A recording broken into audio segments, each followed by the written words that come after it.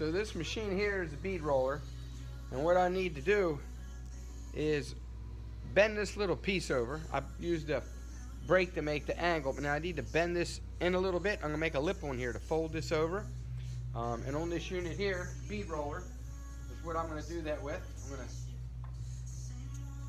kind of follow this along here. I made a scribed line in there, and you'll be able to see in a minute. This is bending that, making a lip, and then I'll run it through here a couple times to do just that. And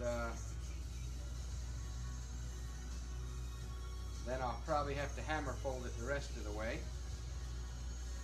This kind of bends it over. I just follow my scribe mark. Make it a little tighter. Run it in there again. And it'll kind of crease it over a little bit for me. More speed, we can roll up here.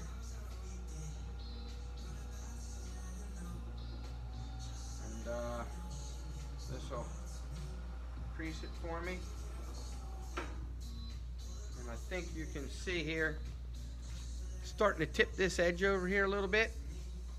You can see that, it tips it all the way down.